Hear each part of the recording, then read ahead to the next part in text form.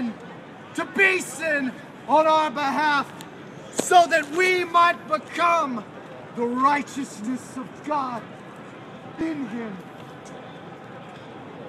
But God has commanded that the times of ignorance are over.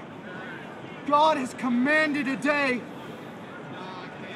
in which he has commanded you, every man and every woman, to repent. For he has fixed a day in which he will judge the world in righteousness according to the man Christ Jesus. And when that day of judgment comes, it will be too late. You cannot bribe God with your ignorance, with your innocence, or your self-righteousness. And you can say, well, I don't believe in God. But it does not matter what you believe. It only matters what is true. You could commit a crime here in Charlotte and stand before the judge, and the judge finds you guilty. And you could say to the judge, Judge, I don't believe you're a judge. Jury, I don't believe you found me guilty. I don't believe that I'm going to prison. I believe I'm going home. How far to the courtroom door will you get before the bailiff tackles you to the ground? You see, it does not matter what you think about the judge. It only matters what the judge thinks of you.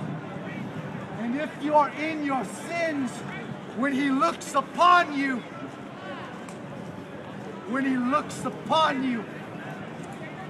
his anger and his wrath burns.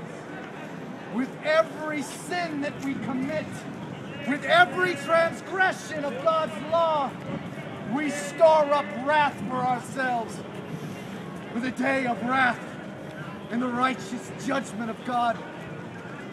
But God has commanded you to repent, not just to say, I'm sorry, God, and to continue on your merry way, living as the world. For the Bible says, do not love the world, nor the things in the world. If anyone loves the world, the love of the Father is not in him. For all that is in the world, the lust of the flesh, the lust of the eyes, and the pride of the life, is not from the Father, from the world. The world is passing away, and also our lusts, but the one who does the will of God lives forever. You cannot just say, I'm sorry, God, and continue on your merry way. You must turn from your wickedness, turn from your unrighteousness, for the road you are going leads to destruction and death.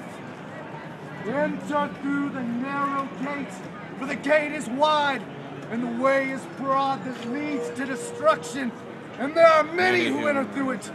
For the gate is small, and the way is narrow that leads to life, and there are few who find it. But maybe you think to yourself, I'm already okay with God.